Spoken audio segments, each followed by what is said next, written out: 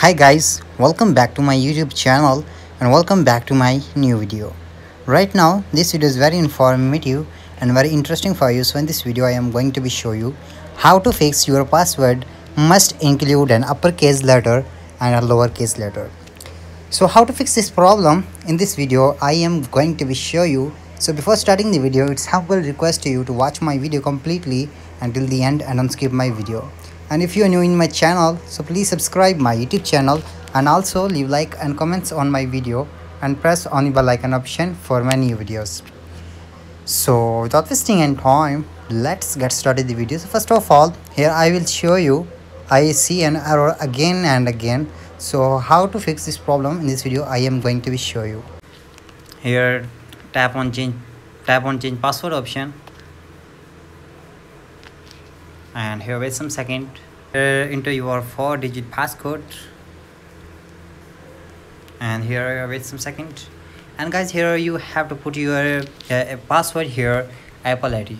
So when you put the password here your Apple ID, then you will face an error. So I will show you here. I put my password,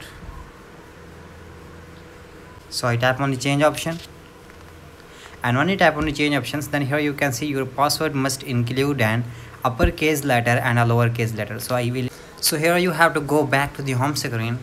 So here I will show you. So here you have to put your password which contain uppercase letter and lowercase letter. So for example, first letter is uppercase letter and then after it's lowercase letter, and then you have to put @ and counting here.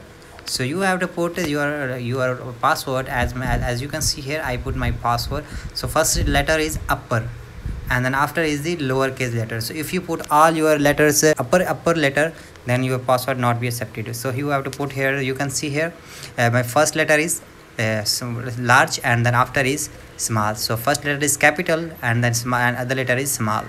So you have to put your password as you can see here. I put my password here. I want to change my password.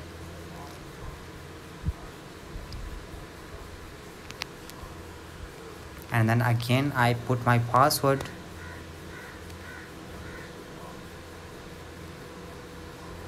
So tap on the change options, and here you can see loading right now.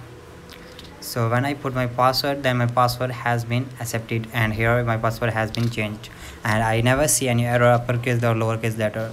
So you have to put your password as you can see here. First letter is a capital and then after is small capitals. So then after your problem has been fixed. So guys, I hope your problem has been fixed.